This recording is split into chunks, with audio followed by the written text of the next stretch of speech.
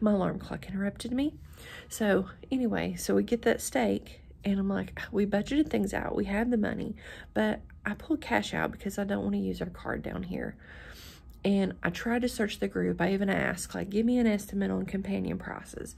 So that is something I'm going to keep tabs of so I can share that too. So you guys can be prepared, because not all of us are going to have the funds to just be like, we'll spend whatever, or not care to use their card down here. So I'm going to give realistic pricing for what my companion ate, because my food, other than my broth last night, my food is going to be free. I get a tray here in the hotel.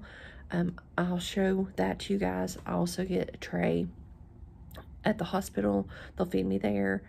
So when I do my tour, I'm doing a tour with TJ. I will let you guys see those things, which TJ gives a price breakdown. It's very cheap. I'm looking wonderful. I'm going to get in the shower. Last night, we slept for like 12 hours.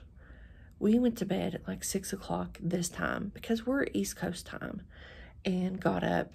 Like, I melted for everything I could. I refused to get up until I just couldn't stand laying there anymore. So it was almost 12 hours. But it was, sorry, somebody messaged me because today is my birthday, and I can't, I'm distracted when I see it pop up and I have to read it, which probably was looking at the camera then like a weirdo. But anyway, so we slept as long as we could. We were up at like 5 something. We got to watch the sunrise. It was nice. So here I am, just a small town girl. I had never been on a plane before. I had never been farther west than Nashville, Tennessee, and I literally flew across the country yesterday. And now I'm in Mexico, in Tijuana, watching the sunrise on my birthday. My husband said we're international travelers, so we're fancy people now. Yes. But yeah, here I am with this. I mean, I took my pants off and my contacts out and got in the bed and was out. So I'm gonna shower while he goes and eats while I can't, and enjoys my Starbucks drink for the day.